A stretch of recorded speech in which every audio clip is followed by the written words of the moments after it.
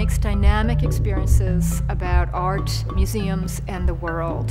We believe really deeply that art is a part of life, a part of living, and so almost everything we do tries to embody that idea and get people to understand it. We provide opportunities for people to reimagine what's possible in the world. And we do that by way of exhibitions. We do that by way of bringing new works of art into the collection, by way of risk-taking and making mistakes. And I think that's incredibly valuable because you learn so deeply and efficiently when you're making mistakes.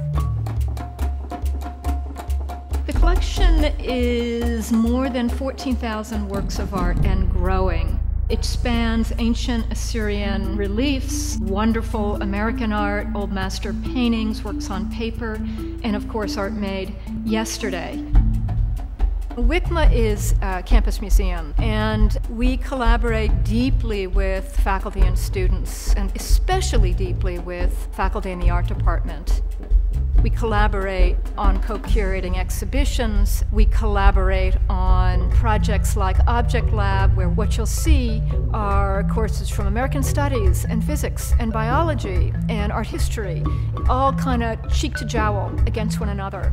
We have WALS, our student art loan program, that offers up about 110 works of art to students to take into their dorm rooms for the semester. For me, it embodies one of our deepest values, which is that art is essential to living and to life and is relevant to all aspects of life.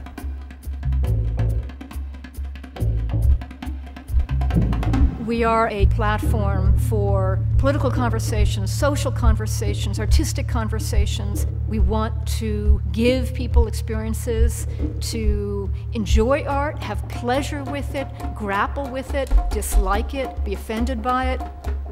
Art represents new ways of thinking and understanding the world, how you feel, and it's our job to make sure that art becomes part of as many people's lives as possible.